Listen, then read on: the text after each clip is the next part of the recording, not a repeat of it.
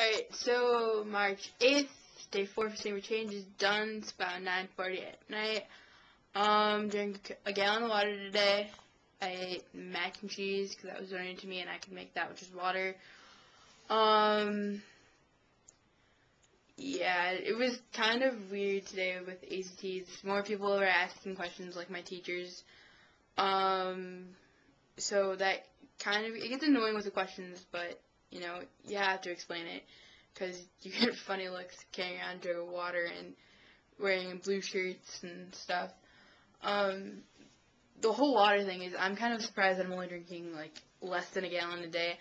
I expect myself to drink more than a gallon a day, but it's weird that I'm only drinking a gallon, but it kind of makes sense.